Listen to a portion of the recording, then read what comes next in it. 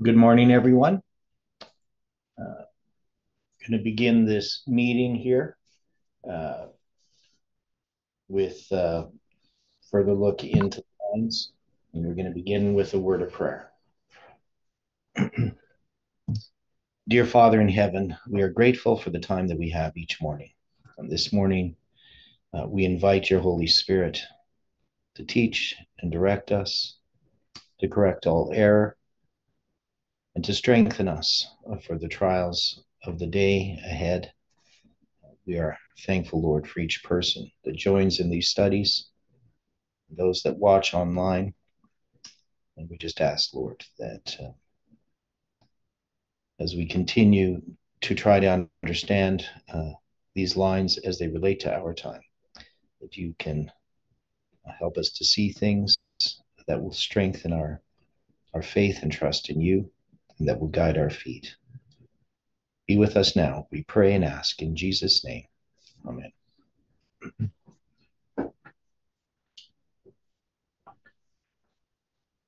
So when we finished off yesterday, we had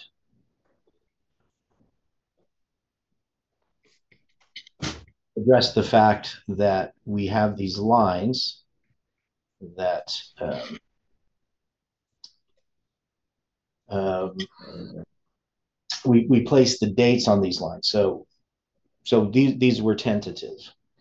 And we had dealt with Othniel, Ehud, and Shamgar, and I'm going to address that again, and then the dates that we have, and we have to decide whether these are the best dates or not.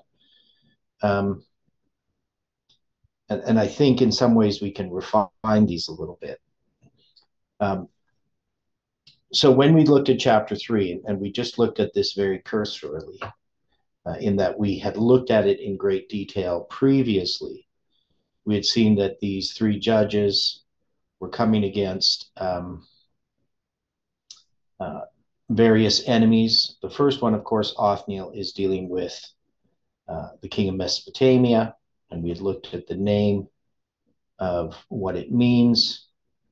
So this double wickedness, and Mesopotamia, of course, means between the two rivers, and which is the Euphrates and the Tigris River. And there's going to be this 8 years that they serve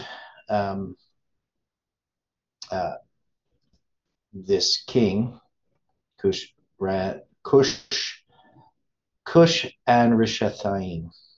Cush and Rishathaim. And then they're going to be delivered by Othniel, and he's going to represent the Holy Spirit. And he's going to provide the land rest for 40 years. And then we're going to have Ehud, who follows him. And this is going to be against Eglon, the king of Moab. So these are the Moabites. And they're going to be oppressed for 18 years. And then when they're delivered, and this was a long, complicated story that we looked into, which we're not going to look into at this time, but it's going to be the land had rest for 80 years, which is 80 years. And then we have Shamgar, who's mentioned. We don't have a period of time for Shamgar. Right? We had symbols there with Shamgar, 600 men. He slew of the Philistines 600 men with an ox goad. And one of the things we looked at Shamgar had to do with his name and the symbols here of the various, well, the ox goad itself and 600. So when we looked at his name, it means a sword. And of course, Anath means answer. So he answers with a sword against this enemy, which are the Philistines, which are going to be the enemy at the end in the story of Samson. And we can see here that some of these, well, when we deal with Ehud, that's going to be over in the east, right? Philistines are going to be in the west. And then when we looked at an ox goad the word ox is related to plowing, and this goad has to do with teaching or instruction. So we can see that this answer of Shamgar is to the response of the Philistines has to do with this methodical method of study, line upon line, and also this instruction with an ox goad. So we have all these symbols of instruction, the word of God, providing the answer, etc. So, and also with the 600 men, 6 is an overplus, that is, there's 5 fingers on a hand, so 6 represents one more than that. And this has to do with understanding time. And 100 itself relates often to time as a multiplicative or a fraction.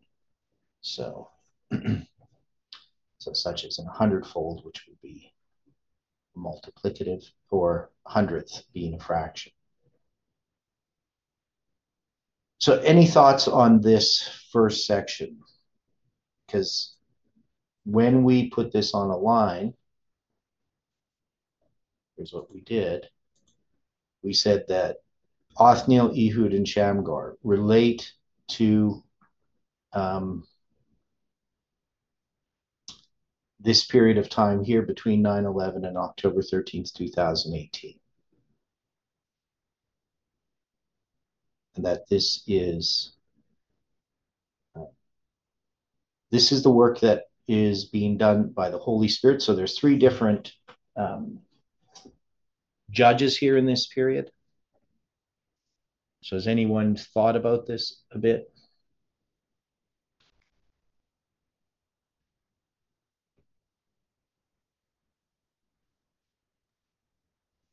Three judges, three angels, 3 tests. Yeah, so they're together as 3. So that would be like the first angel's message contains, fear God, give glory to him, for the hour of his judgment has come. So it prefigures all 3 messages.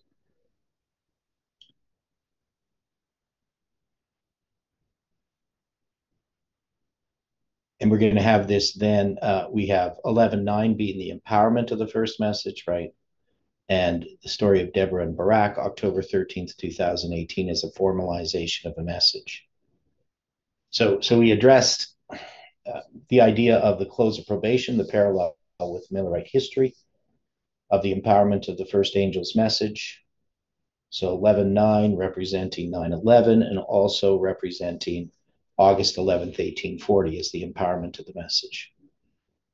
So when we start to look at this line here from the story of Judges, directly we're making an application directly to our movement from 9/11 to January 11th, 2023. That's what we have come to understand as we went through the book of Judges. But now we're placing each of these judges on a line. Now we're not placing the enemy there on the line, though in a sense we are, because there's an enemy, and an enemy is going to represent in each of these reform lines that we see with each of these waymarks. They're going to represent a period of darkness, right? So they exist there, but we're focused upon the judges themselves, the messages that God is giving at this time and has been giving since 9/11 in response to the enemies that are left in the land. Now, the enemies that are left in the land, initially by the church, right? That is, Seventh-day Adventism has not done its work. Correct. Yeah. Okay. But this movement is a reform line that exists within Adventism. And our movement, of course, the whole movement begins in 1989. But we have, at 9/11, we have 2 different purposes for 9/11. It is the empowerment of the first angel's message on that bigger line. But in this line, it's the arrival of the first message. But we also know that it serves a purpose as being the arrival of the second angel's message. And the thing that I've struggled with a little bit is understanding this line here that we have, this line from 9/11 to 2023, exactly what waymark this line is zoomed in onto. That makes sense. Because we know that there's this waymark of midnight. And the way that I understand this primarily is that this line relates to Samuel Snow in Millerite history. That is, Samuel Snow is going to give the second angel's message. But he's also going to have this prediction before midnight that is the second angel's message. It's just that once he develops that through these series of letters, it's going to be 3 days after his last letter that he then declares that it's midnight and gives the midnight cry. Now, that midnight cry is not going to be empowered until he gives it again at Exeter. But when he gives it at Boston on July 21st, he is giving the midnight cry. And so we know that midnight is coming. And so we can see that Samuel Snow's letters are addressing midnight. But we see that Samuel Snow's letters also are a zoom into a waymark. And I would think in some ways that the waymark that it's zoomed into is April 19th, 1844. And why would I say that? Why would I say Samuel Snow's letters are zoomed into that history?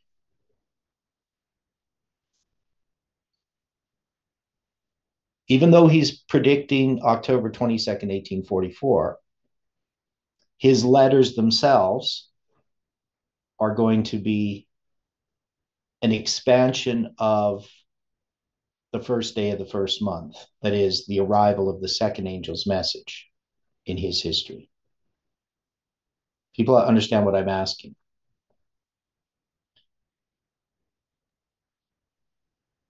Well, the disappointment, in a sense, gave people open to his message. Previously to that, people weren't understanding, or they weren't really taking on board his message. And so Okay. after that disappointment, they were more willing to listen. Okay, so there is this disappointment, and that's how we mark, the first day of the first month is this disappointment, the end of Miller's prediction, and the arrival of the second angel. Now, of course, you're correct. There is, just from a practical point of view, he's proclaiming, and he begins to do this with his first letter that's written on February 16th. It's going to be published on February 22nd. Now, this is in a lesser publication, The Midnight Cry, which is published on, it's going to be published on Thursdays, I believe, and The Signs of the Times published on Wednesdays, if I got that correct. They're Thursdays and Wednesdays. So it's going to be published on, because his second letter is going to be published on May 2nd, and The Signs, he actually has an article in The Signs on May 1st, which we don't count because it's not part of his prediction dealing with October 22nd, though it does address the disappointment. But so we have this fact that it's not going to be till after the disappointment that his message is going to be understood. But we can see that his message is the second angel's message, and it's a zoom into the arrival of the second angel's message. It's not zoomed into any of the other waymarks. I mean, we could say, well, it could be a zoom into midnight itself, but it starts long before the first disappointment. Okay, what are other reasons we would say that it's a zoom into? These are a bit more complex. But remember, his second letter is the center of a chiasm, right? May 2nd. And what is May 2nd, 1844?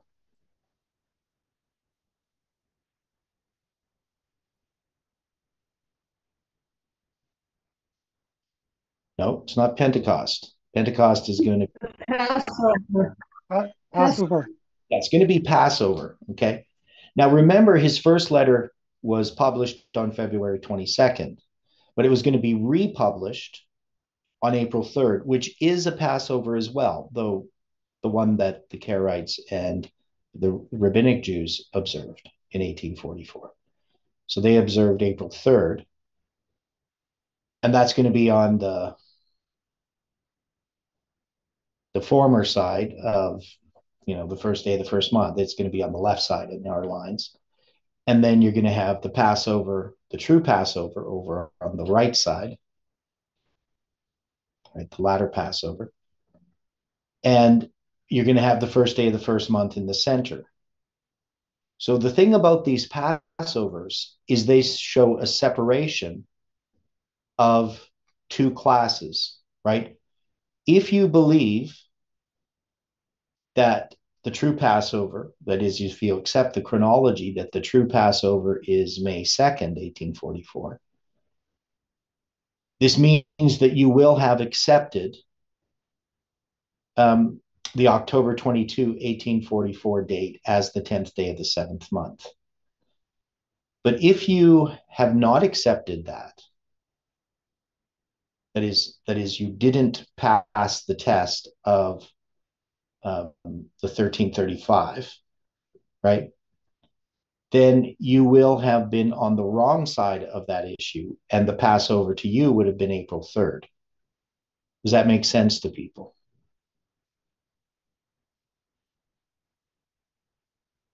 So the center of that is the first day of the first month. So this becomes this dividing line in Millerite history. So there would have been those who were disappointed on March 21st, 1844. Would they have then again been disappointed on April 18th, 1844?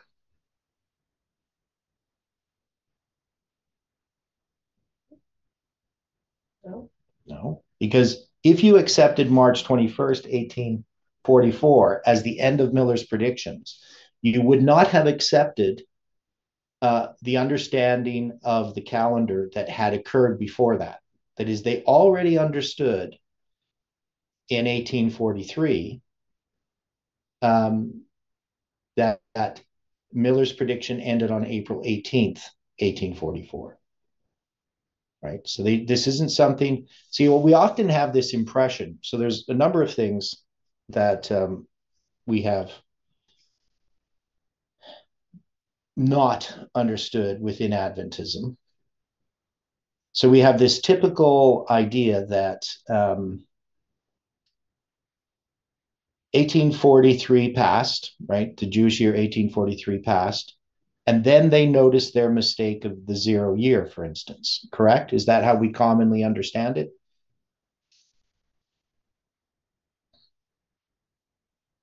In Adventism?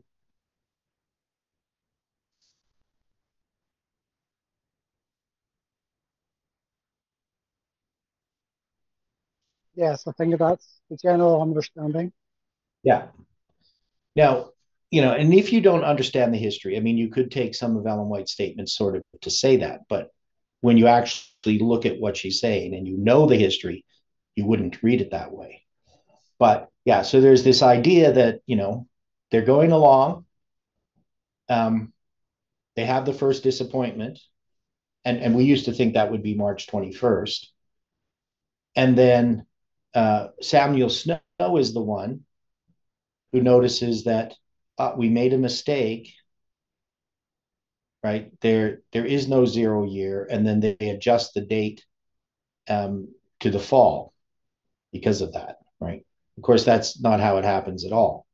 So they had understood this back in 1843 already, that and they would count like full years. So they would talk about the full year. And there was a misunderstanding in our movement. When I came into the movement, they were talking about the fullness of the year mistake. And I'm not sure who brought that in, whether that was Dwayne Dewey, or I know Mark Bruce was promoting this idea. And when I started to point out to people that that wasn't really the case, it wasn't about the fullness of the year mistake. The problem was that there was no 0 year. And I really had a hard time understanding what people were saying about it, because it didn't make any sense what they were trying to tell me. So I did a research on it and wrote a paper on it, on the full year and the whatever it is. I can't remember what the paper's called, but it's in my site, dealing with the full year. And so they had understood this prior to their disappointment. So that wasn't really the thing that caused their disappointment. It had to do with whether the prophetic periods ended in the spring or whether they ended in the fall. And so they believed that they ended in the spring of 1844. Samuel Snow had recognized this, and decided on January 1st, 1844, that he was then going to proclaim that Christ was coming back in the fall, not the spring. And so he began his work of study, wrote the first paper. It's published on the 22nd of February. It's going to be republished April 3rd. So it's republished on this Passover. And then his second paper is published on the true Passover. And so these papers, become these tests, so to speak. So when we look at Samuel Snow's letters, then we would have to say that they're zooming in. They're addressing this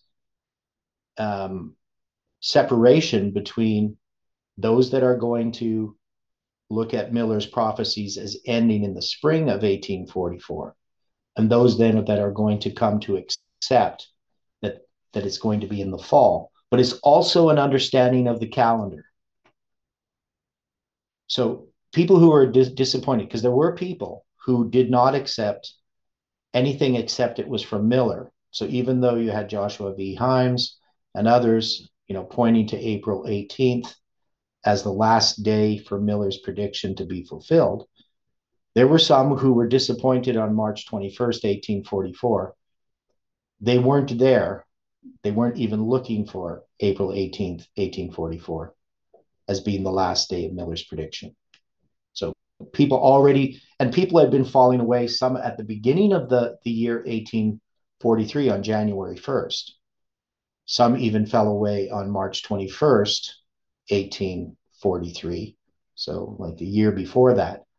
And some in the fall of 1843, after Miller's suggestion that Christ could come back in the fall types. So people were falling away from the movement as it progressed, and especially as they got closer to the end of their prophetic periods.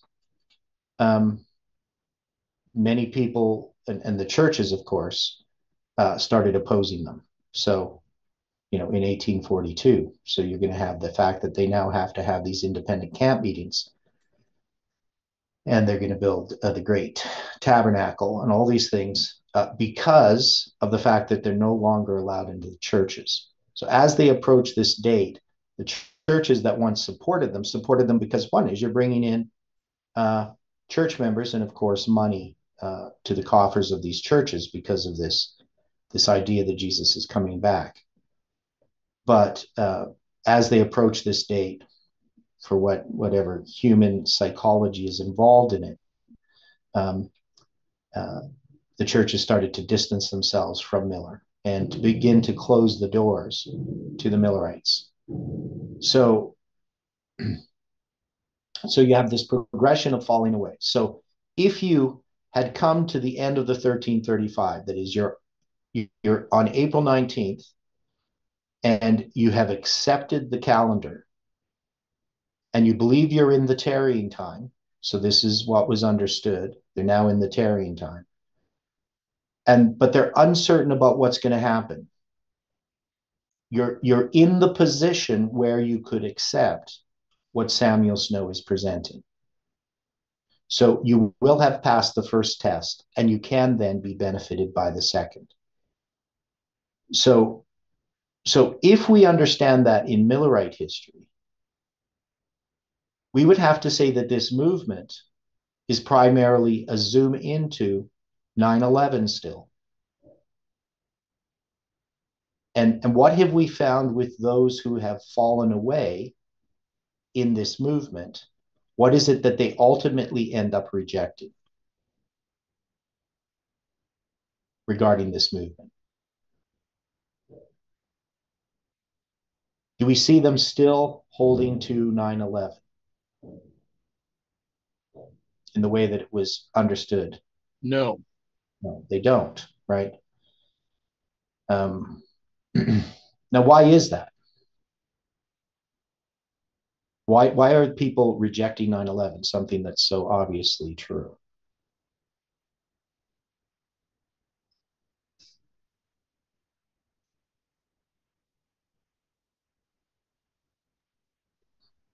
Because it means that they would have to accept a waymark, and they don't like the waymark itself. They would prefer it not to exist. Yeah, so they're going to reject the lines, and specifically 9/11. That is, they're going to believe that that was a delusion. Pretty much that everything Jeff taught was a delusion, right? So they're going to abandon their position that they once held. So, I mean, people individually might hold on to smatterings of different things that they've learned. But for the most part, it seems that people end up just throwing out the whole kit and caboodle. So, but particularly 9/11 ends up becoming a point of attack. Now, of course, they reject July 18, 2020. But in order to do that, they have to reject all of the ways that we came to understand our lines in the first place. Okay, so that's something that I've been struggling with, and I think as we look at this, we can much more clearly see that that arrival of the second angel in this line. So we look at this line, we can see that July 18th is this arrival of the second angel. But in a sense, we can bring this together. Can we take this waymark of these waymarks and kind of move them together to see that these are all, in a sense, an expansion of 9/11.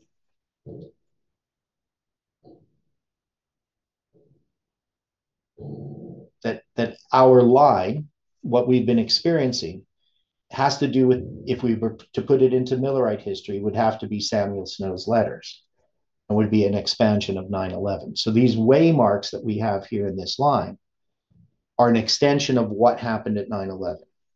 And so there is this passing of this test that has to do with this waymark, the arrival of the second angel, right? And in order to be benefited by the second, that is the arrival of the second angel's message at 9/11, we have to understand 9/11, because midnight is coming, and that's going to be Boston, right? Now, at Boston, we're actually making a proclamation. Now, is our proclamation, is our message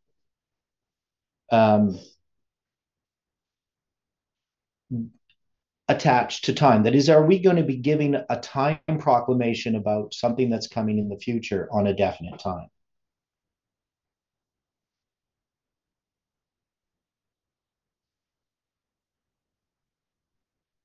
Because we have time in this movement, but is our message a time message? No. Okay, so it won't be, right? That is, we're not going to be giving a proclamation. And Ellen White's really clear about that. That we're not going to be giving a time message. That's not the message to be given, right? Yet we're caught up in all of this time these lines that have very definite times on them. And this was a problem because if we believed that our line was actually going to be proclaiming the Sunday law, that is, our line was about the Sunday law, then the Sunday law would have time attached to it. But we know that it doesn't. That is, we can't know the time of the Sunday law. And yet, when we looked at our lines, we had these things, for instance, the empowerment of the second angel here, Ibzan, Elon, and Abdon. December 25th, 2021, we marked as the Sunday law.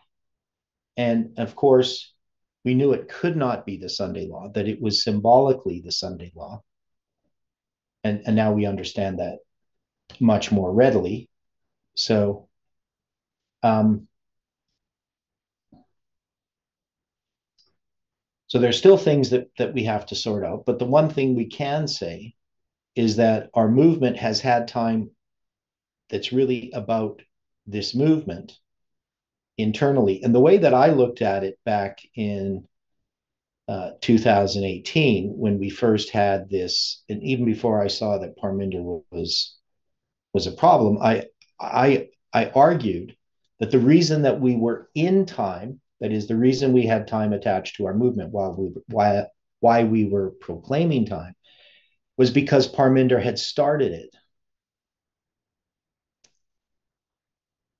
right, with his time proclamation in 2012, and that we were now working out something that had been introduced into the movement by Parminder, and that it was going to be, it was more internal. That is, Parminder was seeing it as the Sunday law, on the big line, Ellen White's line, that was going to come in 2014. But my argument was that it was something that was internal, because 2014 was an internal event.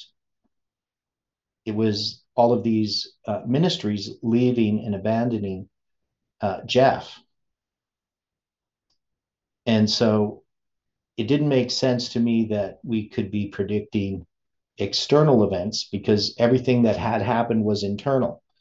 And so my argument was there may be external events, but it's primarily the internal events within the movement that we have time attached to them. If an external event is connected, it's not that we're proclaiming that event. And that's actually what ended up happening. External events occurred, not the external events that we predicted, but they were external events that witnessed to our lines themselves. And we still continue to have that happen.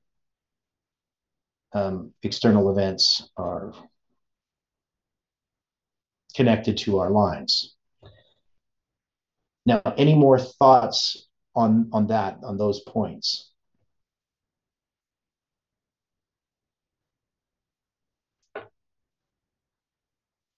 Because I'm going to look at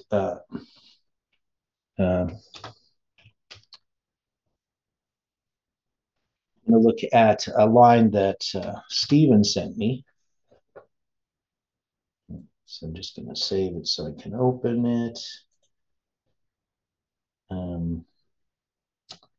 Now this was rather interesting, and it relates to what we were talking about yesterday. So I was talking about this 9/11 in 1989. And so you should be able to see that quite clearly. So Stephen, can you explain this line for us, if you're able to? Yeah. Okay, so I was listening to the presentation yesterday, and you highlighted the event that happened on May 25th in 2017. May 25th. And at that event, yes, 2017, and there was a dedication going on at that time. There was 2 memorials set up in the new NATO headquarters that were based in Brussels. And Angela Merkel, she was dedicating the memorial to the Berlin Wall. Mm-hmm. And they had a part of the Berlin Wall set up there. And then Donald Trump, he was dedicating the memorial to 9/11, and there was some girder from the Twin Towers there as part of Yeah. that memorial. But there's also connected to Article 5. So Article 5 is part of the NATO treaty. So the NATO treaty occurred in Washington, D.C. on the 4th of April, 1949. And part of that Article 5 was that if one country was attacked, all the other countries would be, in a sense, attacked as well. So if you attack Norway, you're basically attacking the United States. And that there, so that was part of that agreement. And that there was not invoked until the 4th of October 2001, Okay. when 23 days after the Twin Towers fell on September 11th. Yeah. And so that was part of that dedication as well. It was that's the only time that treaty has been invoked. Now, from that dedication, I noticed that it was 11,550 days, 1,150 days to July 18. So I just thought, well, okay, that's interesting. That's half the 2,300 days. And so I wondered, well, okay, where does another 1,150 days take me? And that took me to September 11th this year, 2023. So I thought that was interesting as well. And that's 22 years since 2001, which is also 264 months. Okay, so 264 months, which is 22 years, 264 months, definitely significant. Now, those, of course, are Gregorian months. Yes. And of course, the dates there, the 25th of May being a 5/25. And then on the Islamic calendar, September 11th, 2023 is the 25th day of the second month, the 252. Yes. Right. So that gives us the 777. So pretty significant observation there regarding this. Now, I noticed that the number of weeks, 1,150 days, is 164 and a quarter weeks. And when we looked at that span of time from October 13th, so that was noon on October 13th, 2018, and September 7th at noon on 2019, that was 329 days, and that was 164 and a half weeks to March 27th, 2019. So it's kind of a similar structure, this 2,300 days relating to 238 or 328 and a half weeks, which sort of relates to the 329 days. But that's just a secondary observation. So, but here we have then this chiastic structure that deals with July 18th at the center. Now, so bringing this up, one is we see all of these symbols. We see 1989 and 9/11, this Article 5 that's invoked 23 days after September 11th. So how does this relate to our understanding of our history from September 11th to 2023?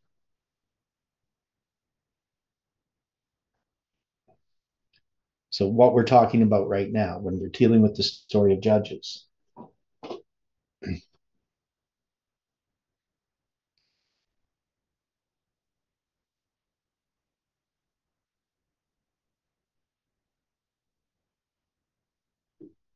mean, there's lots here, right? I mean, maybe it's too much to even think about.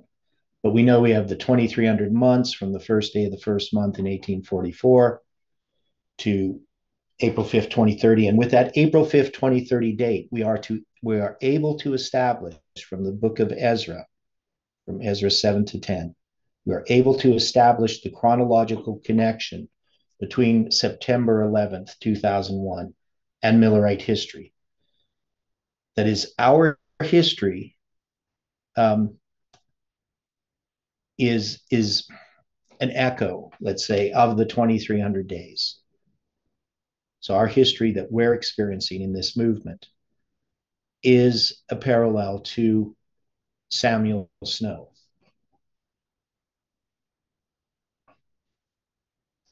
Does that make sense?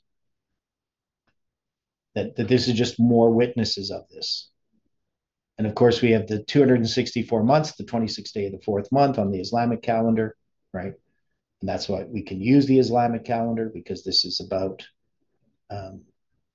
obviously, September 11th, 2001 is Islam.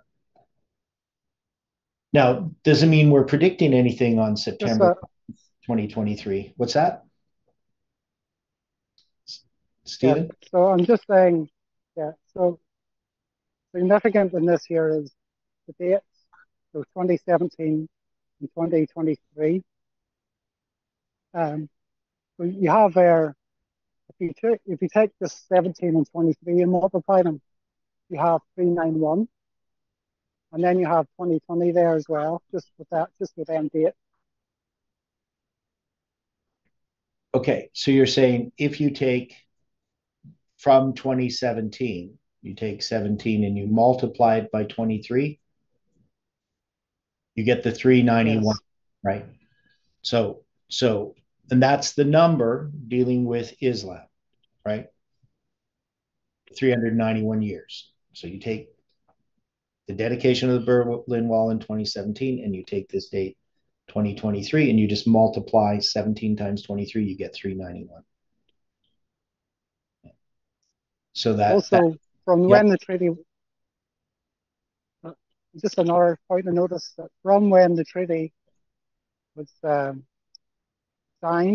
in 1949 to when the Article 5 was invoked, it's 63 months, 630 months. Just so you have like a half of a 1260 there.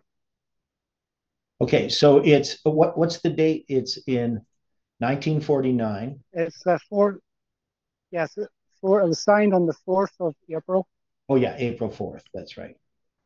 So you're gonna get April 4th, 1949, and then it's invoked. So that's the date invoked, which is October 4th. Right. In 2001. Okay, so yes.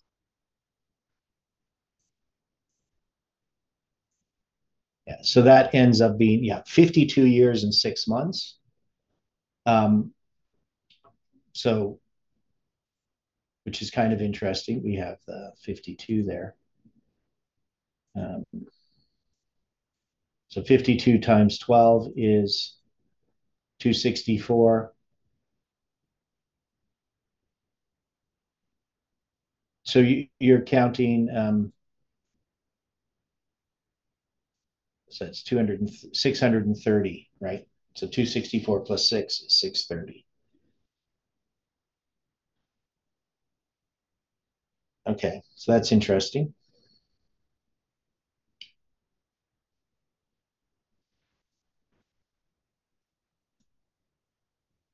So we can see all of these symbols in here. They relate to all of the things that we're talking about. 630, 63, we know that that's half of 126, so 630 is half of 1260.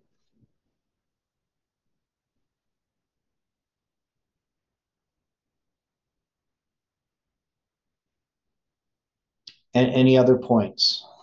There's, I think, something in the chat. Okay, just dealing with the 22 years as being a symbol of restoration.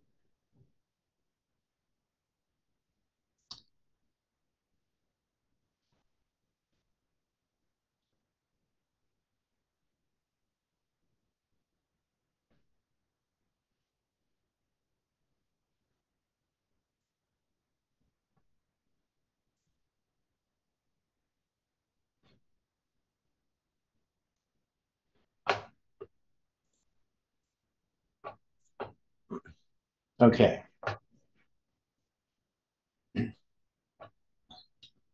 So when we look at these first three judges again, so we go to these first three judges. I'm saying that they bring us to October 13th, 2018. Now, why do I say that? I mean, they precede that, because we're going to take the second one. We're going to take the second waymark as being Deborah and Barak. And this is, remember, we have Sisera representing the message of Parminder.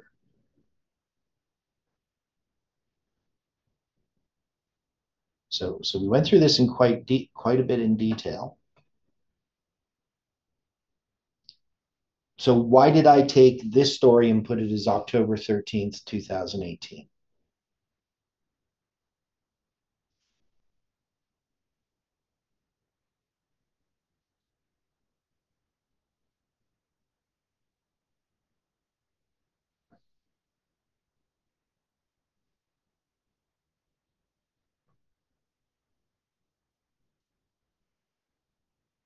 Anybody remember?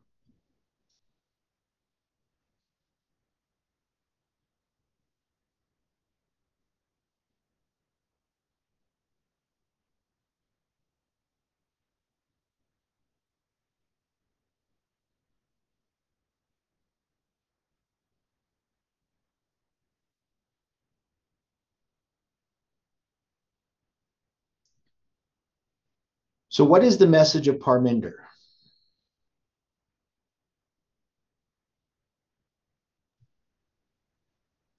So we have Sisera here. So we have Jabin, the king of Canaan, right?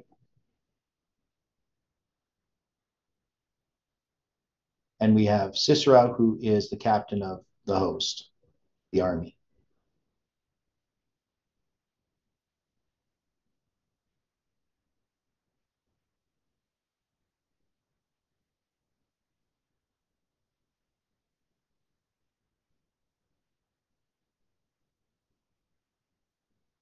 Now, we could have, so if we look at the charts, I'm going to go back here. I mean, we could have just simply put 11:9 here as the formalization of the message, right? So I could have moved this over to here.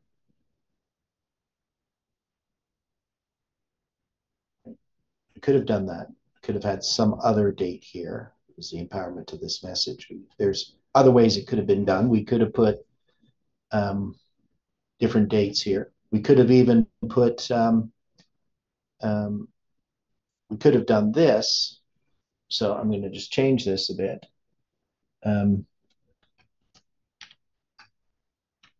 Oops. So I'll do it this way.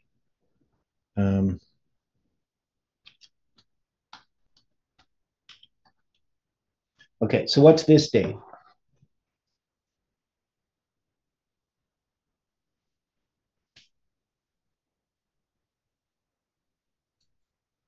The 9/6 of 2019, you mean? Yeah. Should be 9/7. There we go. Yeah. Isn't that when Jeff came out of retirement? Right. Now, if I put in here, so it's September, so we're going to put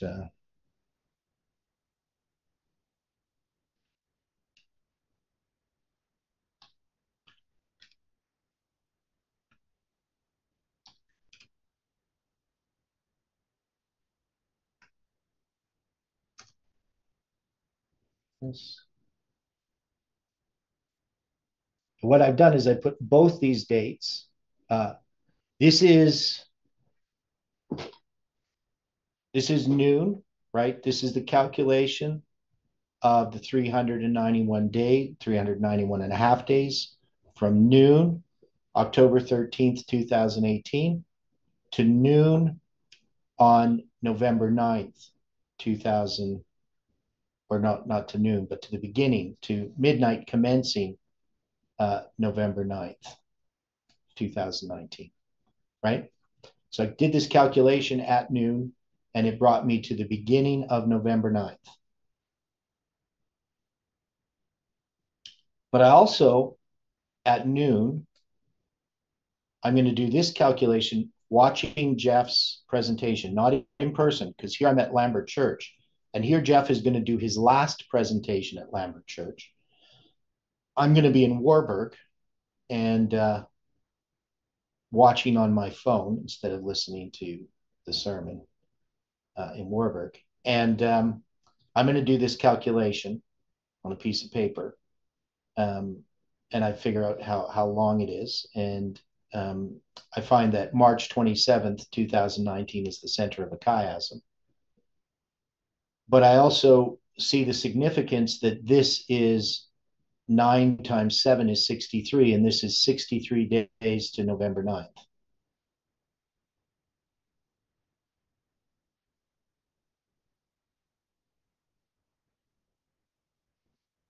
So I start to see the first part of that chiasm that Jeff's going to eventually do when he gives us January 11th, 2020. And of course, that January 11th, 2020 speaks to January 11th, 2023 as well. It being a bone day, right? It's being a self-same day.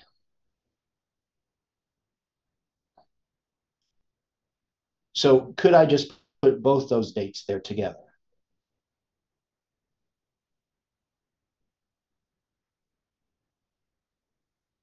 That would be possible. So both of them sort of speak to the same thing. They're part of the same structure. And this is going to be this. So what ends up happening on October 13th is I'm giving a confirmation for Tess's prediction of November 9th. But I'm giving it a true witness. That is, they tried to mix truth and error, Satan did, by having them proclaim November 9th. But they're actually proclaiming something quite different. Like there's completely different principles involved in the time setting that Tess is using compared to the observation that I make about time. Right? So Tess and Parminder want to be able to predict an event. But I'm simply confirming a date. Correct? That is, I'm noticing a structure on both of these dates, but I'm not predicting an event.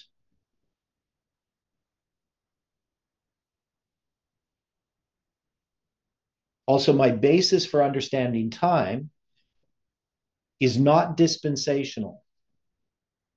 That is, I'm not taking Ellen White's statements regarding time setting and saying Ellen White's in a different dispensation, so now we can set time.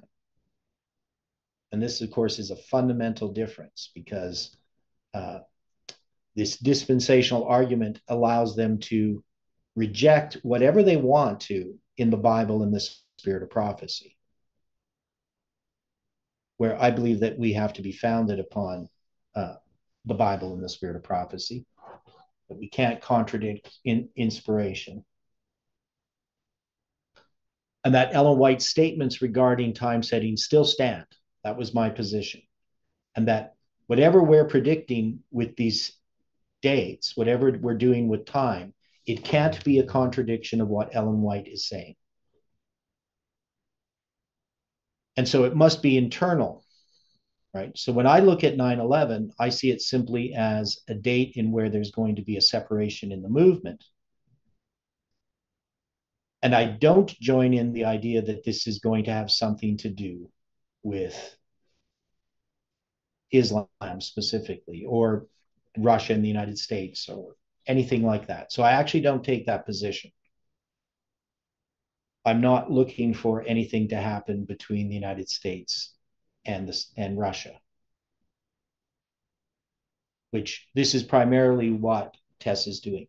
I do note, however, that I believe that she was correct in taking these various dates in the past that are connected with 9/11 and seeing this pattern of 9/11s, such as, you know, the Night of Broken Glass, and even the date there in the French Revolutionary calendar that is July 27th on our calendar, but is 11/9 on the French calendar.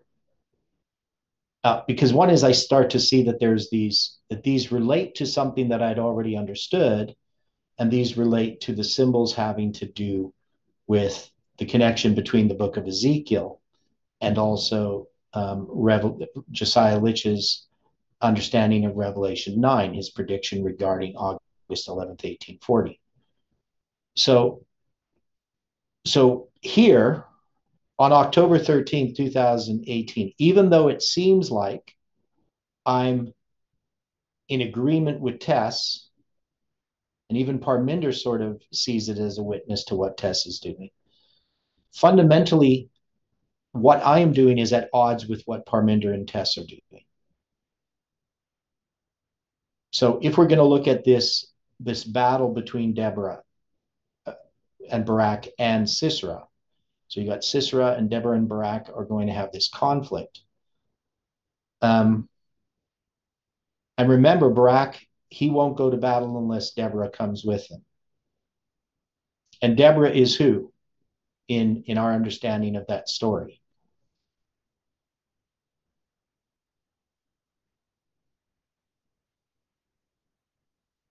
Doesn't Deborah represent FFA as a church? Yeah. So that's what we understood. And this message of Barak is going to be the message of July 18th, right?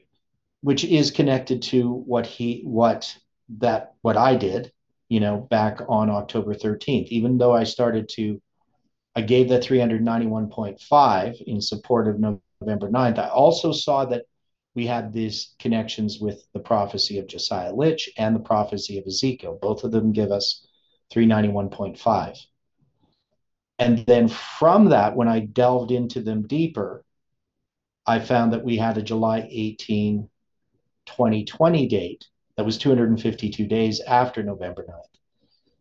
Now, by the time that came about, Parminder had talked with Tess, and Tess didn't want to have anything to do with my 391.5 supporting her November 9th, because she's the prophet of the movement. All light has to come from her.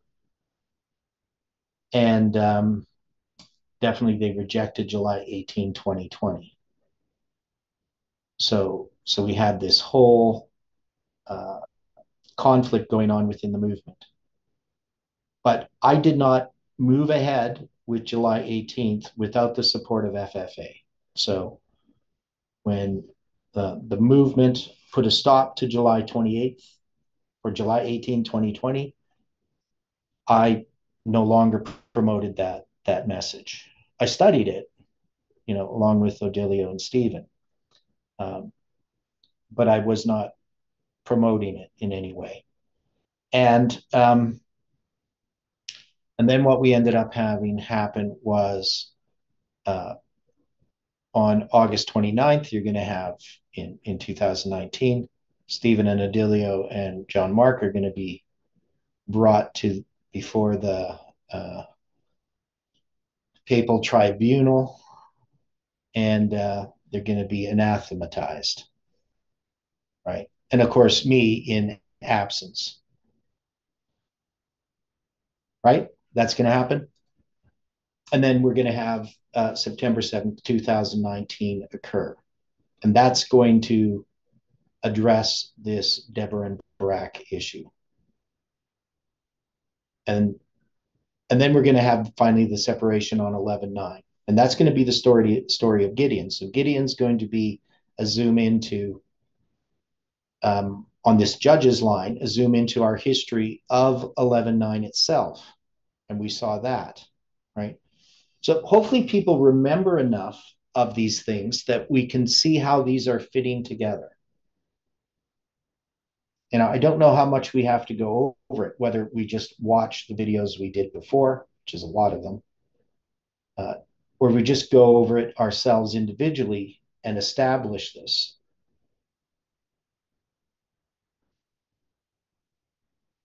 Now, the thing that we can see when we zoom in, let's say we take the line of Gideon. So Gideon is a judge. He has a line. And that line is going to include waymarks that we see on the bigger line of the judges, but they're going to serve a different purpose, correct? People understand what I'm saying?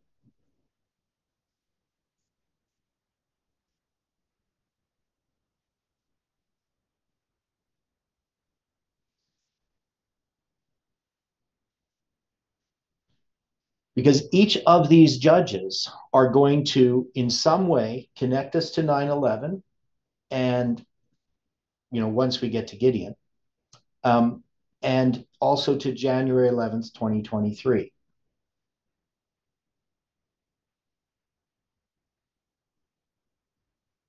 Is that what we saw when we went through the book of Judges? Now, Deborah and Barak don't bring us to 2023 specifically, though they do hint at it. Othniel and Ehud don't bring us to 2023 specifically. But they're going to definitely address 9/11. And they're also, Deborah and Barak are going to address July 18th. So what we can see with these lines is they connect us to these different histories. For instance, in Deborah and Barak, we have, what are the two tribes that are going to join Barak?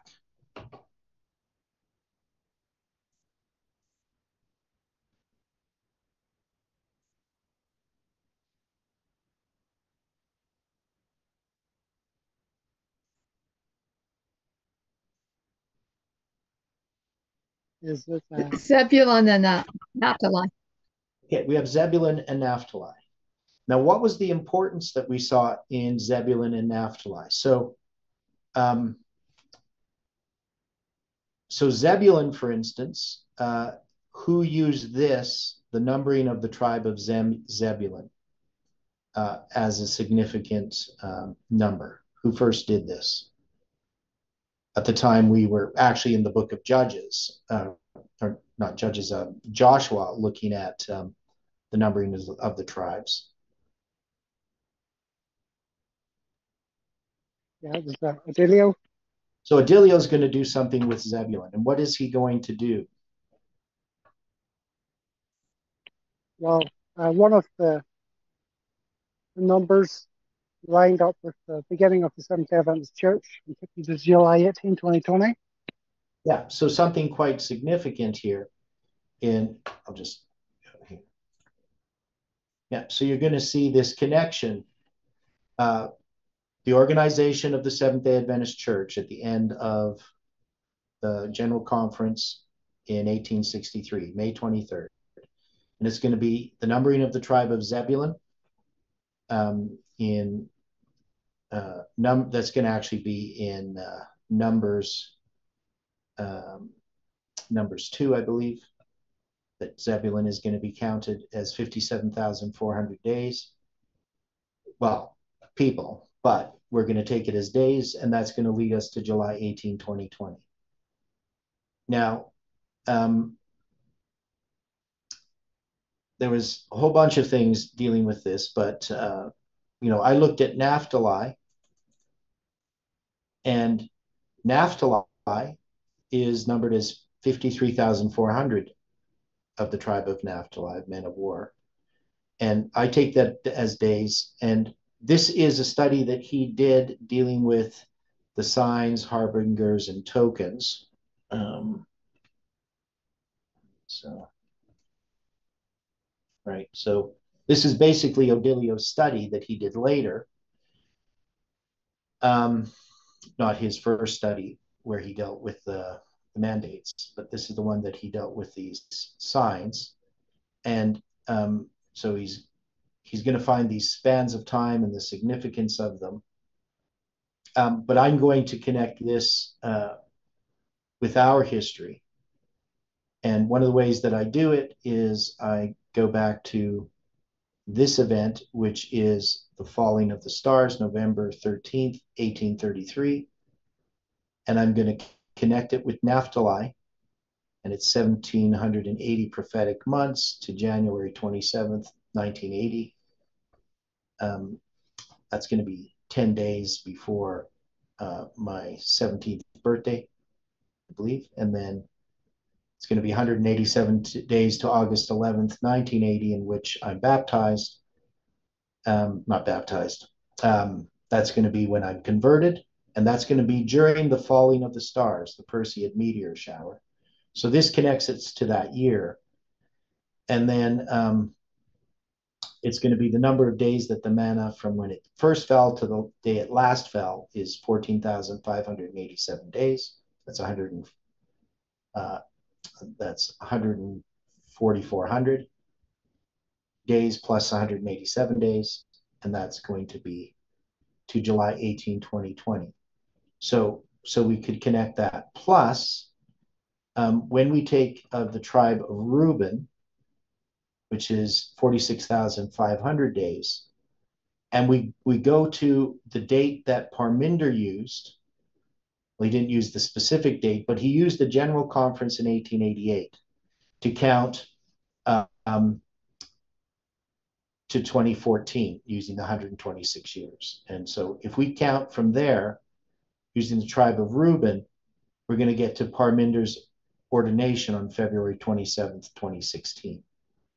So we were using the numbering of the tribes, and so we can see that Zebulun and Naphtali become witnesses about the truthfulness of July 18, and also connect, well, me personally, to the proclamation of July 18. And it's going to be the work that I do in connection with that history. That's going to be the answer to, so that's the Shamgar answer, to what's happening here.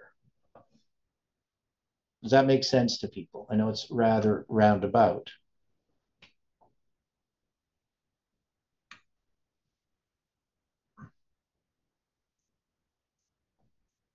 But that's why I'm saying that Deborah and Barak, the answer to Deborah and Barak, or the answer to Sisera is Deborah and Barak, those messages.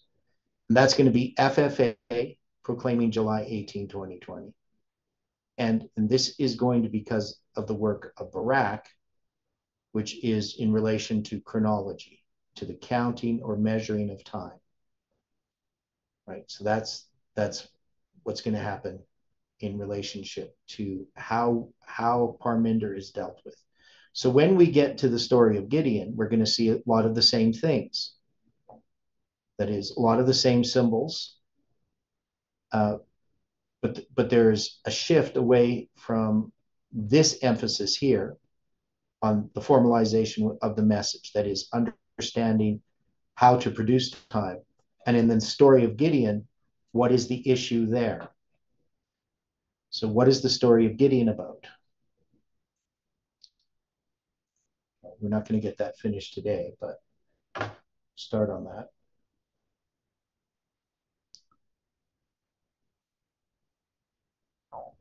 So remember the Midianite oppressors. So what was Gideon about?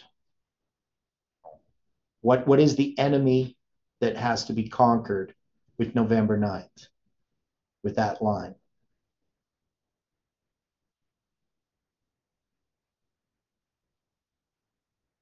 Because November 9th marks the separation between two classes, right?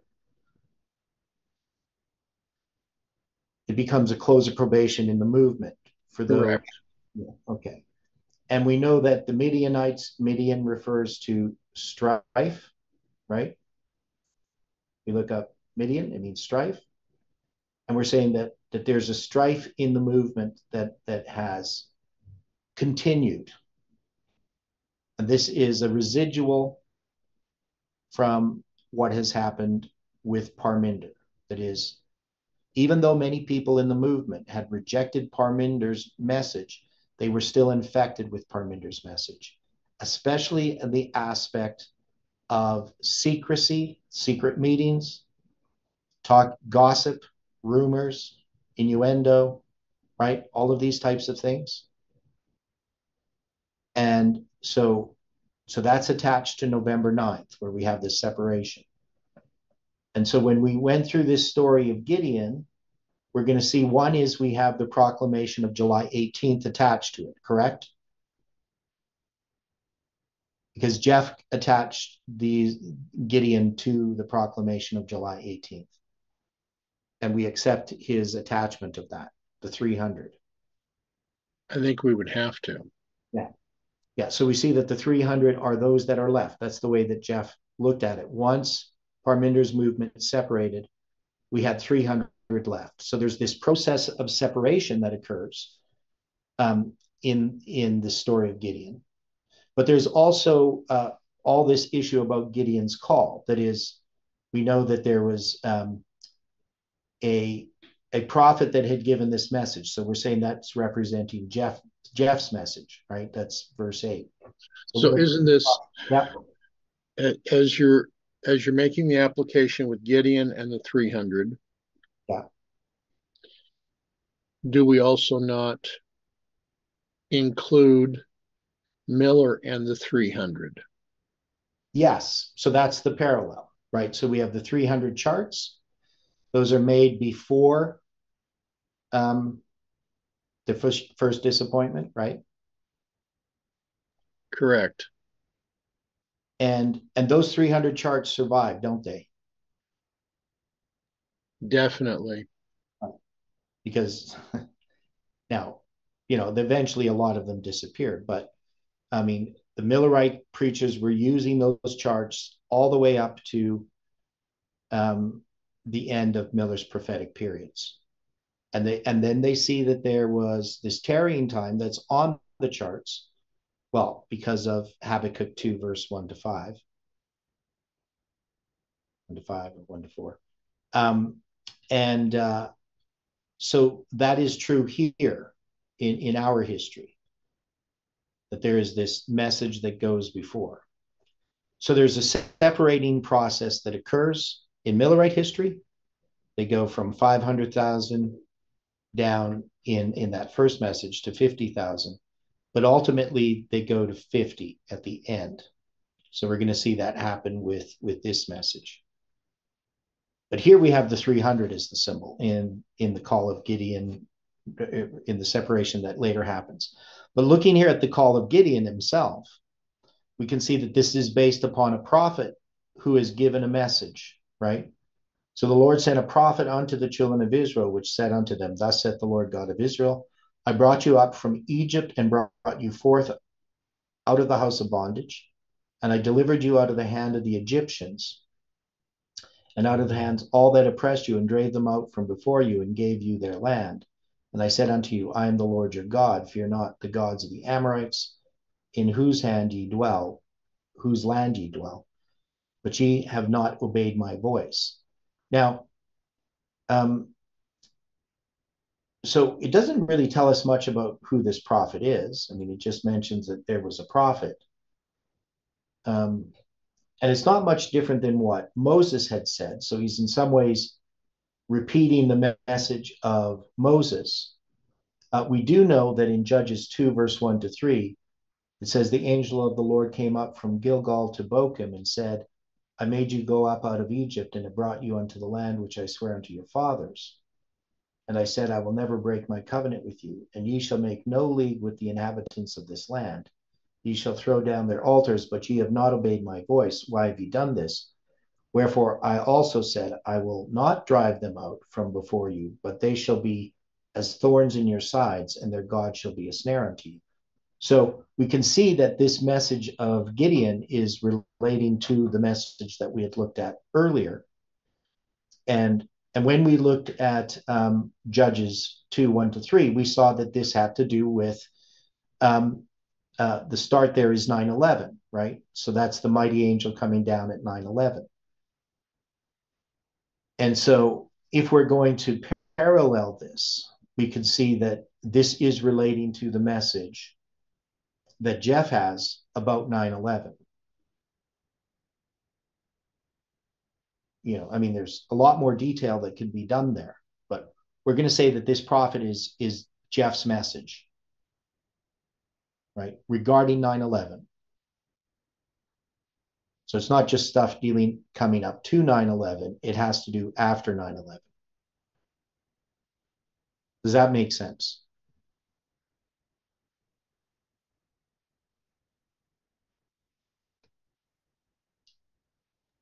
I would say that it's logical. Okay. So then Gideon is called. No, so Gideon is another message. But this call of Gideon, in placing it, we're placing it at November 9th, right? 11/9 in 2019. So we're placing it in that history. That is, Gideon is a zoom into that history. Of course, it touches back to 9/11 because 11/9 and 9/11 are connected together, being a mirror of each other. And then the issue is going to be here, this worship that is going on. So we looked at this in detail, and we're going to see then these offerings that are going to be made. And how did we address this offering? Remember.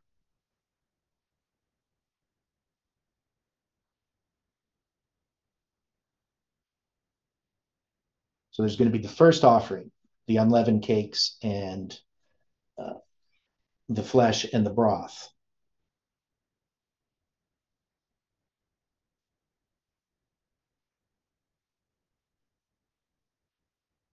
Remember, Gideon's going to say, I've seen the angel of the Lord face to face.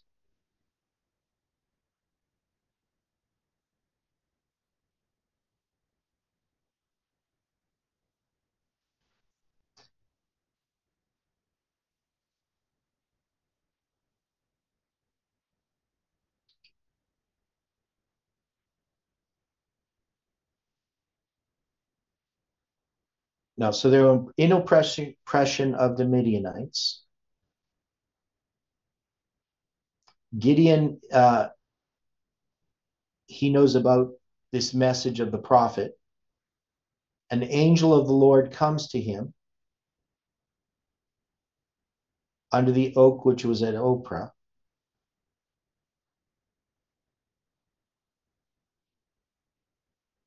Right, he's going to be threshing wheat by the winepress.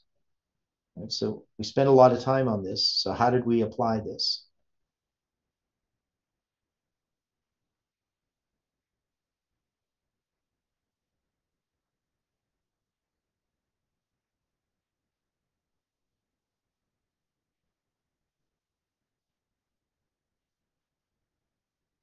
Can somebody give us a summary of this? We know they're going to be worshiping the altar of Baal, right, with this grove. Gideon's going to destroy this altar. So what is this message specifically?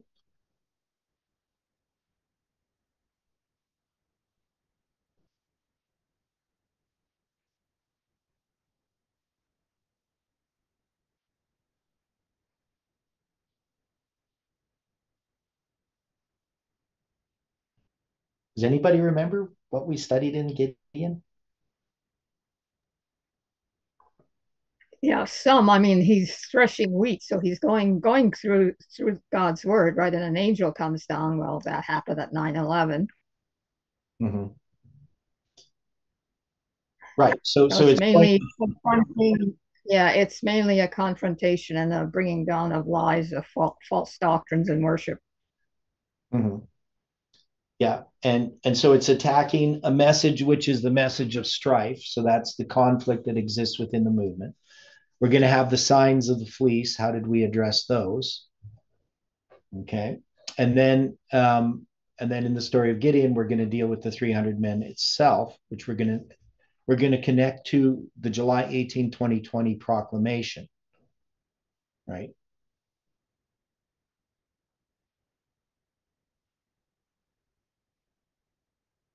So that's the way that we address that in the story. So we're going to have these connections to 9/11.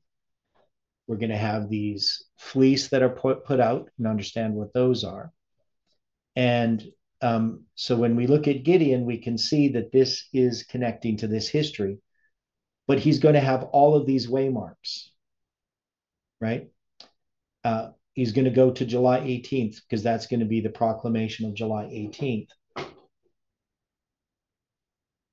And then we're going to have, this story, Tola and Jair, and see how that relates. Then we're going to have Jephthah, right?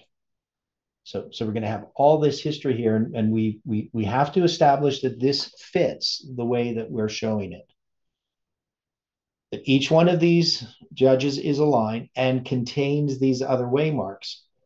Now, what we need to do more specifically then, because we can look at these in a general sense, but we need to have a line of Othniel, Ehud, and Shamgar. Now, I would say this is the first, second, and third angel's message, right? So if we're going to draw a line, this line, we're going to have a line called the line of Othniel, Ehud, and Shamgar. And that line we're going to have drawn out just like this, right? So that's what we want to be able to do. And then we're going to do the same with Deborah and Barak. We're going to be able to take this waymark and draw a line just like this. Do the same with Gideon. We draw a line just like this.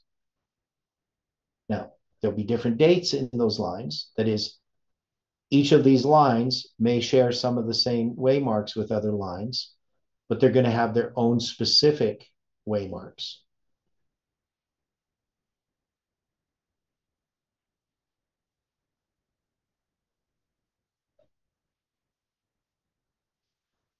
Because I don't think we can just deal with them in these general senses, but you can see as we look at each of these judges, we have lots of detail.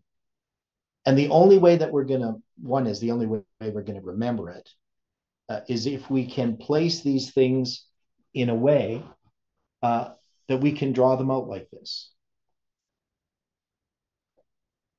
Is this what we need to do?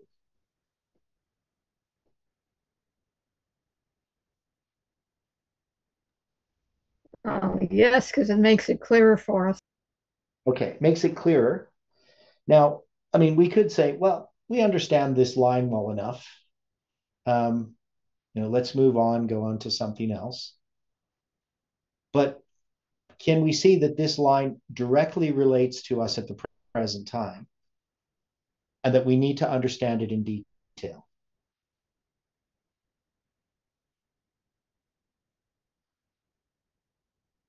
Because what I believe that we're working to, so we are planning to have a camp meeting here in my building on the end of July, beginning of August somewhere. I don't have the exact dates.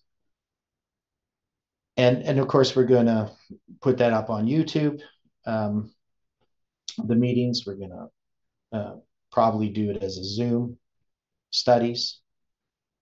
But what I believe that we're going to be doing is we're going to be presenting this history of the judges that directly relates to our movement.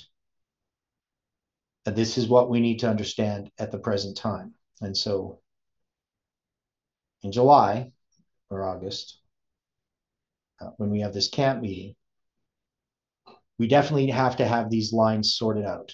So we have work to do for us to do.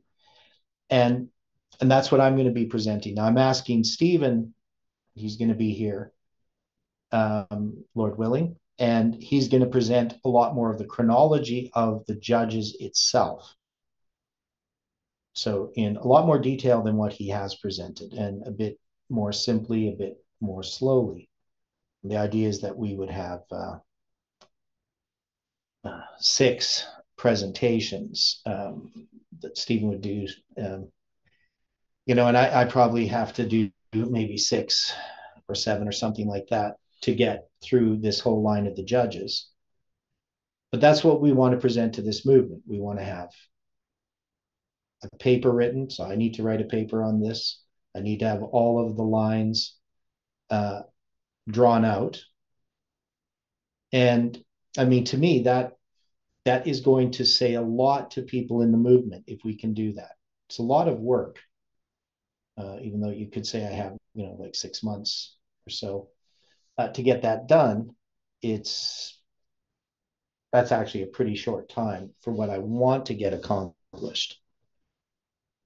But if we start to go through these things in drawing out those lines, I mean, we're going to see a lot of things that we don't see right now, right? We know that that's the case.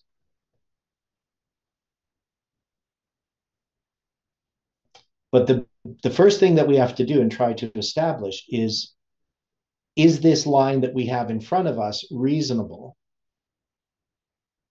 And maybe if we start looking in more detail, we might adjust some of these things. But from what I can see, it seems to be reasonable.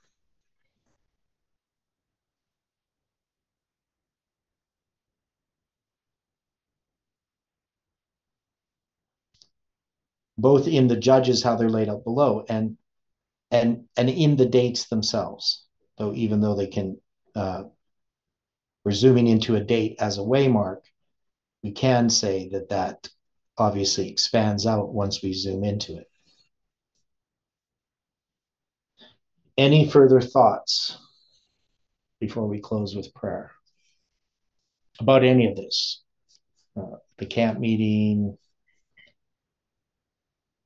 what we see in front of us? Yeah, I'm thankful. I'm thankful for the camp meeting. I'm just praying that somebody will be able to bring me. Otherwise, I'd probably just stick out my thumb. But I was looking at the 1150 days, and I was thinking 511, and then I thought 151. That would bring us to the shekels in Daniel 5. Yeah. Okay. Yeah, there's no doubt about that. There was something, well, it's also the 15th day of the first month. So that's another symbol that we have. Okay. So, I mean, we'll come back to this tomorrow. We'll start tackling this. I still think we want to look over this whole line. And then we'll start dealing with Othniel, Ehud, and Shamgar and place them on their own line. So that would kind of be a goal this week. And, and I roughly think that it's going to take us, maybe a week for each of these judges to place them on a line, plus some extra time as well. So I don't think it's that easy, because we're going to get into lots of detail. I know that we're going to have these little side studies that address these things in detail, especially some of the chronological information. Okay, so let's close with prayer. Dear Father in heaven, we are so very grateful for all that you have done and for what you are doing. And we ask for your continued care and leading in our lives. We see our frailties and our need of you. And we just ask that you can be with each person. Those that are searching for truth that you want to lead to these studies, we pray that you can do that. And that you can help us to be faithful in our personal study and prayer life. And also, Lord, in the personal interaction with others, that we can reflect your character. Be with us now and keep us and bring us together again according to thy will. We pray this and ask it in Jesus' name. Amen.